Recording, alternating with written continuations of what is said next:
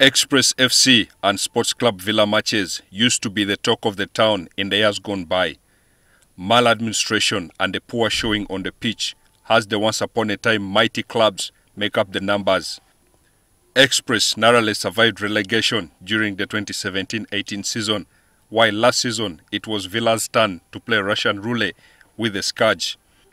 The two old rivals still attract fans in legions, and this is expected to be the case when they lock horns at Wankulukuku on Friday. Red Eagles coach George Simogerere is adamant his club has turned the tide after the 3-2 win over Mbarara City. Now, first of all, we played with Villa a lot of time, and they know where they are coming. My players are young, they like to play, they can enjoy the game. So I'm not worried about anything. Secondly, I don't expect them to go to the bars, whatever, because they are young. Some of them are still at home. So I'm expecting a very good game tomorrow and a win tonight. The Express tactician says he doesn't miss defender John Revita and striker Michael Birungi, who both left the club during the off-season. Disan Galiwango, who set up a couple of goals in the road win against Mbarara City, promises the Red Army fight and guts. I don't regret both of them. I found Lavita was playing 8, but I transfer him to be a number 5. Now I can change anybody to play as Lavita. This time I'm not worried at all because I have Sengendo. Sengendo has scored many goals, has done the assists, Birungi no assists. So I don't regret anything.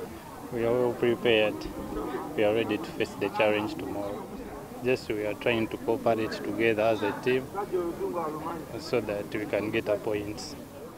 It's not a big game. It's a big game for the fans, but we players, we are ready for every game. SC Villa, meanwhile, go into the match on the back of a 1-1 draw with Bogiside Police FC. The Jogos, who opened their league campaign with a surprise defeat at the hands of newly promoted Chetume, found some form during a 3-1 win over Mbarara City. Meanwhile, URAFC have signed a 2-year partnership with Rwenzori Mineral Water. The deal is worth 60 million shillings and will see the club and the mineral water maker partner during training sessions and match days. URA take on Tooro United tomorrow and will be boosted by the news.